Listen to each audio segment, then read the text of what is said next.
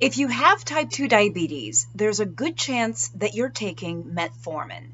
Now, metformin is a medication. I know many of you know this. It's a medication to help with your blood sugar and help control your diabetes. And one of the reasons why I say if you have type 2 diabetes, there's a good chance you're on it is because literally it's considered one of the first drugs of choice or first line drugs that we often prescribe people when diagnosed with type 2 diabetes. Now, yes, there are some people who can't take it, shouldn't take it, don't take it, etc. But many people are on it for good reason. However, the thing about metformin is, as good of a medication as it is, and it is, it can actually cause some side effects. I'm going to tell you what those side effects are. I want you to tell me if you have side effects of metformin, if you're taking metformin, by the way. And I'm also going to give you some solutions about what to do about those side effects. Now, very quickly, you should know metformin works to help control the blood sugar by decreasing the amount of sugar that the liver makes. It also helps the body use insulin more effectively to deal with the sugar in our body. And it also helps the intestines absorb less sugar from food. That's sort of how it does its job. Now, let's talk about some of the side effects, because I know many of you guys have these. I have family members with these side effects. I've had many patients over the years with these side effects, and some right now that I'm working with because of them.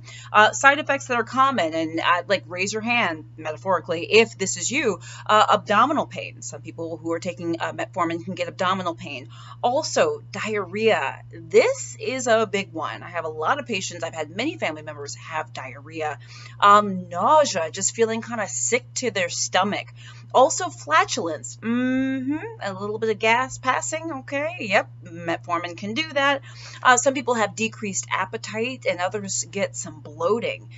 You know, there's other symptoms that can happen too, by the way, but a common sort of bulk of side effects that can happen with metformin have to do with the GI tract, the gastrointestinal tract, or the stomach, blah, okay? Abdominal pain, the nausea, the bloating, the diarrhea, the flatulence, blah, blah, blah.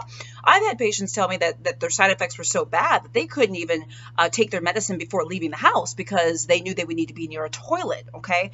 That's how bad side effects can be with metformin, although not everybody gets side effects, and not everybody gets them to the same degree. Okay, so now I know you're like, oh, that sounds like me, or blah, blah, blah, what do I do? Well, you know, as much as I'd like to be your doctor, I am not. So I'm going to remind you that you should be talking to your doctor about what's right for you and about your medications, okay? I'm just giving you a little primer, just a little information, little factoids to take to your doctor and say, I saw the Dr. Jen on the Googler Smoogler, and this is what she said. Is she right? Or what do we do here, doc? I digress though.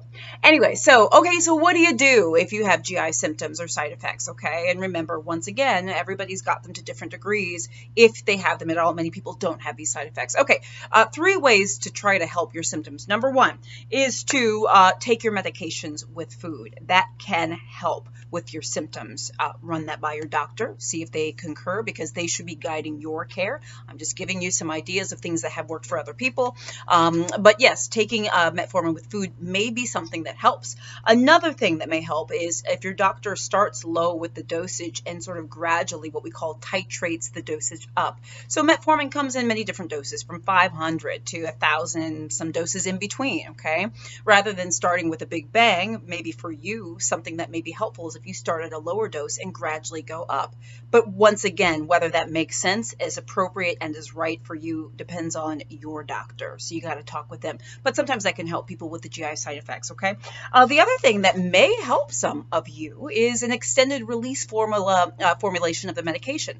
There's like metformin ER and other things, extended release, so long acting, so you don't have to take it as much. It's not immediate release. And for some people, that helps the side effects.